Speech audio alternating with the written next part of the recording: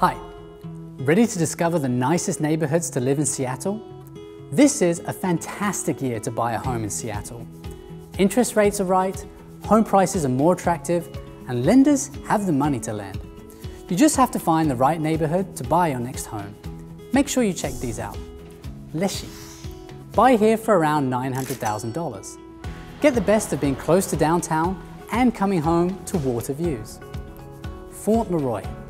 The next step up is Fauntleroy. Prices here average around $940,000 and you'll find some pretty spacious options.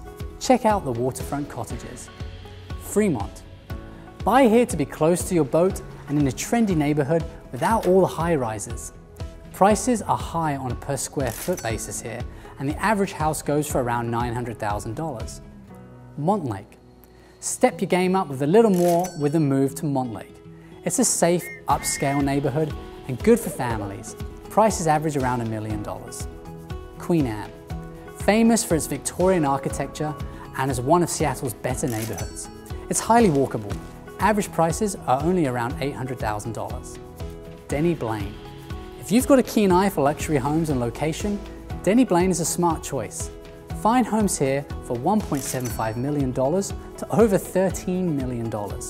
Average price per square foot is one of the most expensive of the US at around $700. Madison Park. Just north of Denny Blaine is Madison Park. This is in an elite neighborhood with an average home price of $2 million, one of the expensive in Seattle. Laurelhurst. Across the water to the north of Madison is Laurelhurst, another fine community looking out over Lake Washington. Condos, townhomes, and single-family estate average for around $1.7 million. Magnolia. Nestled among Queen Anne, Ballard, and Fremont, and fronting Elliott Bay, Magnolia offers home with an average price tag of around $900,000. Choose from modest single-family homes, estate homes, and vacant lots to build your dream home from scratch. Magnolia is a top choice for lifestyle. It's home to Discovery Park and the West Point Lighthouse. What next?